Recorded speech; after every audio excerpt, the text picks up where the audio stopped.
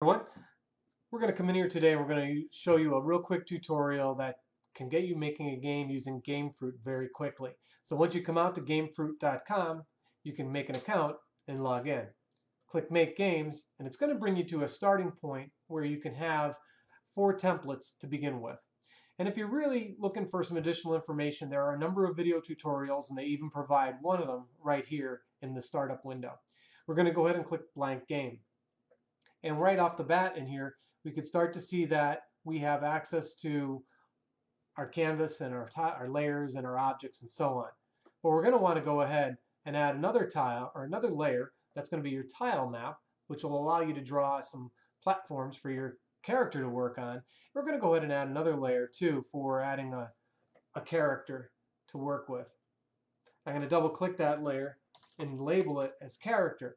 Giving everything a good label makes it a little bit more organized and easier to follow when you're working on it and you're making your game larger and larger. Now I'm going to click on the tile map, and I could see that there's a grid that allows me to draw. What I want to do now though is I want to go in and make use of the marketplace. If you click on the icon over here on the left, you're going to see that the marketplace contains all these packs that give you starting graphics and so on. The one we're going to use today is this classic pack, the Gamefroot Classic pack. If you click on it, you'll see that it gives you a quick preview. So all the packs come with a little bit of a preview. It shows you all the objects that you have access to. One of the most important things to look for though is which pack comes with scripts. Scripts are programming instructions, so it's programming language utilizing the block programming way of building code. You're going to add that to your game, and you'll start to see it load up here over on the left. And once it's all loaded up, they'll be organized in terrain brushes and miscellaneous, all your NPCs, which are non-player characters, and also you'll notice that there's little blue triangles, or excuse me, lightning bolts next to the objects. And those lightning bolts mean that there's a script attached to the object, which means there's a programming code attached to the graphic, which is going to make it do something. So the first thing we're going to do is we're going to draw some terrain that our character can walk on, and I'm going to go ahead and utilize this rock right here. I'm going to click on my pointer from my mouse pointer, and I'm going to click on these stones, and I'm just going to draw these out. And you can see that you can build a pretty cool sideways scrolling type terrain. And now once you have that on there, you can go ahead and notice that this particular pack comes with a player. So I'm going to click on my player layer. That's real important that you get off of the grid. You don't want to add a player character when the grid tile is showing. Click on your player. Once again, I'll click on my pointer. I'll click on my player. And there he is. I can place him anywhere I like. It's a good point right about there.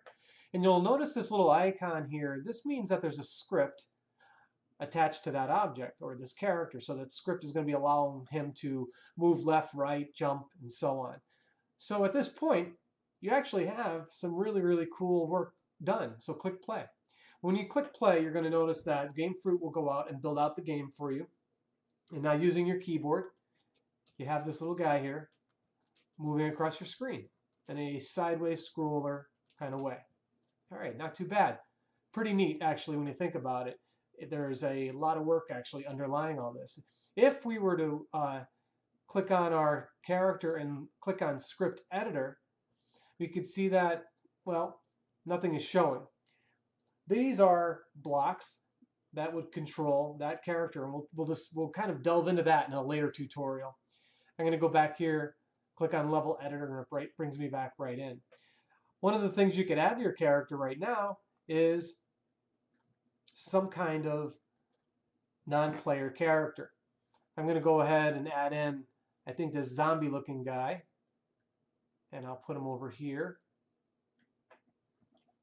Notice once again, he too has a script associated with him. I'm going to click on play. Gamefroot builds out the game for us. And then using our character or our keyboard, once the zombie senses us, we have to get moving. Click on edit, and it brings me right back to my level editor. The last thing I could show you to add that's very easy is some kind of weapon. Now in this particular game pack, the weapon that's available to us appears to be this rifle of sorts, and I'll put this right about there. Now, if you want that weapon to actually fire a round of sort, with a bullet, click on bullet. Now, one of the things you want to do is you could place the bullet anywhere on the level, and as long as it's on that level, anywhere, the weapon will fire. So now, Gamefroot builds the game. And we get to the point where we can begin. Grab our weapon. Zombie senses us.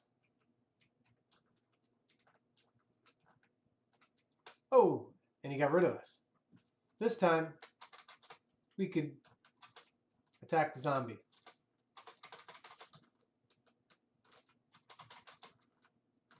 And he's battling away.